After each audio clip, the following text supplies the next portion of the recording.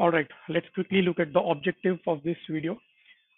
We would like to overcome the restrictions placed on PDF. So this one does not allow you to copy, neither does it allow you to edit unless you have the password, and it doesn't allow you to print, all because of the properties restriction. Yep, document restrictions summary. You can clearly see that all of these functions are not allowed. So how do you overcome this and change this to allowed? I've already done that, but I will show you step by step. Hang on a minute.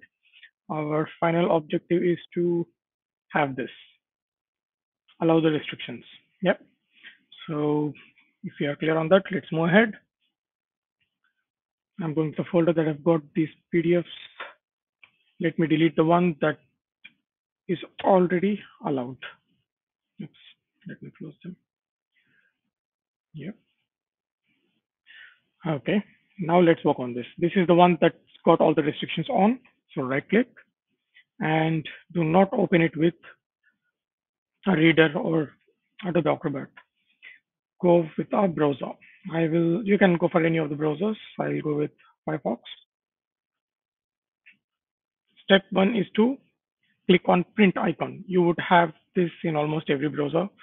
So don't worry about that. Click on print and change the destination. The nomenclature on this could be different in specific browsers. Here it says Microsoft print to PDF. This is the important option that we need, print to PDF. I guess it says just print to PDF without the Microsoft in Chrome. Firefox is this. Okay, select that and click on print. Now we select the destination folder. I would like to save it here. And this is a vital step. Change the name of the file. Do not use the name that's already used for the PDF with restrictions. Let's change it to allowed. And yes, I would like to save it. Let's go back to the folder. This is the one that we just worked on. And yes, I can edit the document. I can copy the text. It allows me to print. So I think we got it right. All the restrictions are allowed.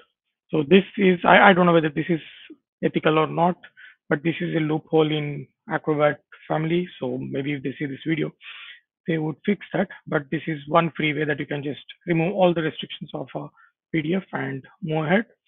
I recently started working extensively in Adobe Acrobat. So if you have any doubts, just make use of the comments and let me know if you can come up with something else.